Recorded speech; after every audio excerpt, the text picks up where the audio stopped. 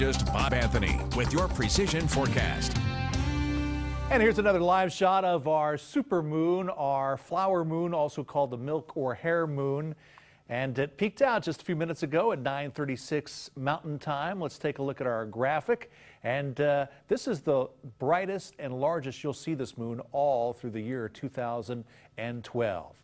Well, happy Cinco de Mayo, everybody. It is the 5th of May, but it's also another date of note. We're right between the vernal equinox and the summer solstice. That's the first day of summer. So here we are. We have the calendar dates around the axis there, and we're at May 5th. Again, between the vernal equinox and the summer solstice, the first day of summer. And we also have clearing skies out there. That's why we can see that supermoon.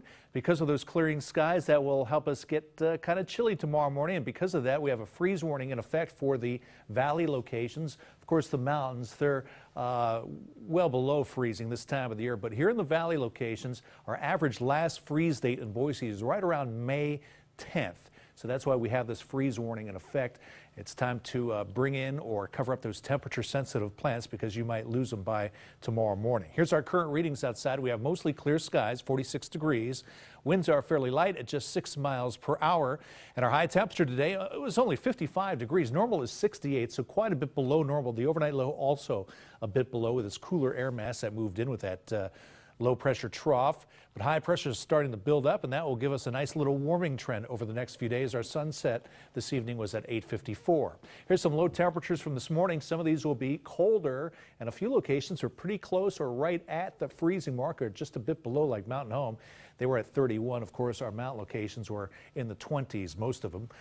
Mid-50s to upper 50s here in the valley. As far as our satellite map goes, the clouds and the unsettled weather is pushed off to the east as high pressure builds in, and this will give us a nice little warming trend Sunday through Monday. And it looks pretty nice all the way through early next week as we head into a nice warming trend, temperature increasing just a few degrees each and every day. Also a little bit breezy tomorrow afternoon, otherwise a sunny day. After a chilly start to the day, we'll warm up nicely. For the mountain locations, downright chilly. They'll be in the 20s most locations. Might even see some areas of patchy morning fog. Once that burns off and once we warm up, it will be a really nice day with nothing but sunshine.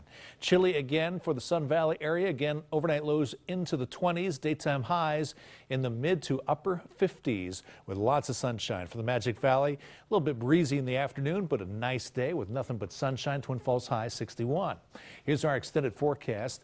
And Sunday looking really nice. Again, a little bit breezy in the afternoon, but a nice day to go for a bike ride on the green belt or up in the foothills. And then temperature warming up a few degrees each and every day, 70 on Monday. Then we're talking some upper 70s, close to 80 degrees on Tuesday and Wednesday. That's when we peak out. Then we have another weather system moving in. A cold front obviously dropping our temperature from 79 to 67 on Thursday. And at this point in time, looks like at least the start of next weekend is looking pretty good. Anything from mostly sunny to partly cloudy. You gotta like that. Yeah. All right, thanks, Bob.